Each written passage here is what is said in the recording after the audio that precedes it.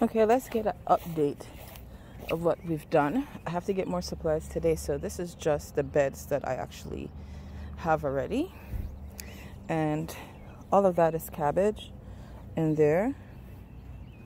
I don't know if they're too close or not, but we'll find out when they grow. But I didn't want it to be too spacious because I'm also not only using it to eat, but also to be a little bit decorative and not in my flower bed to look a little decent. But not sure if they're too close, but this is what I did. So that's the second one, and then there's a third one right here.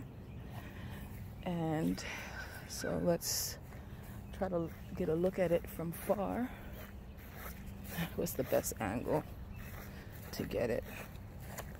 So I have to go and get more supplies to do the rest of the beds.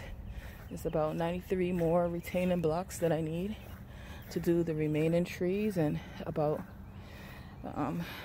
probably a good, how much bags I did 20, so it's probably gonna be a good, probably 30 bags of dirt, more dirt I'll need to finish the rest of the bed. Originally I did 4 bags of dirt, 1 cubic foot of dirt in the raised bed, but then I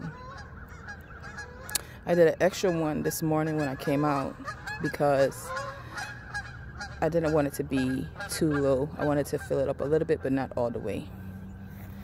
Well, most of the way. And this time, this is the bag of the type of dirt that I got.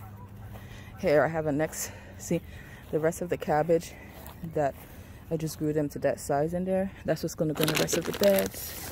And this is the dirt I used right here. This one, I'm trying this one today.